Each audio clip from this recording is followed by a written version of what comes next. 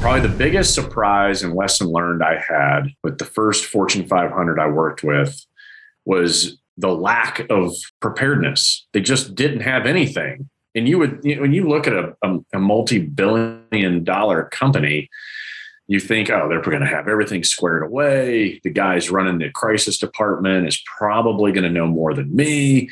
What am I got myself into?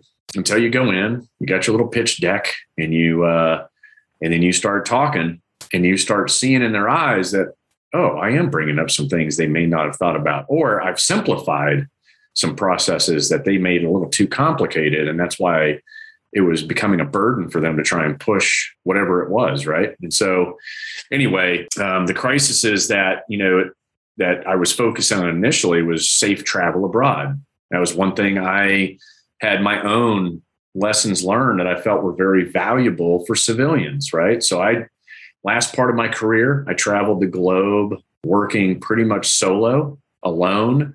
I had switched from wearing body armor and night vision and kicking doors in over to wearing business casual, flying business class, and not working inside the theaters of war.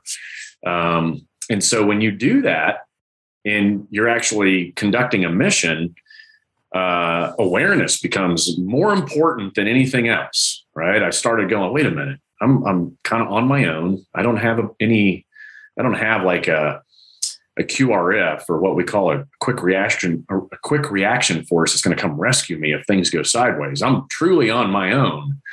And so doing that over and over again created this list of lessons learned. And then as I started to get out, I thought, you know what?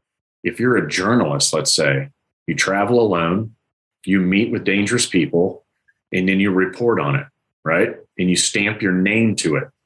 So they were the first ones I kind of went after, because I felt like, in light of Danny Pearl, who got his head cut off on YouTube,